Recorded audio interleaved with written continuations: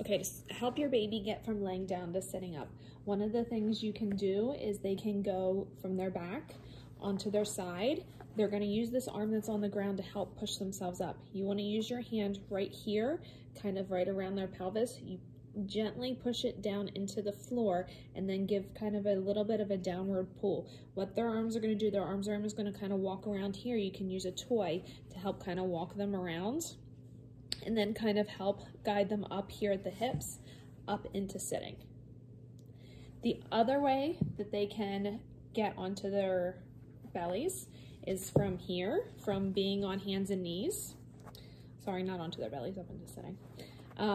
And from hands and knees, they can go over one of their hips and guide them from here up into sitting here.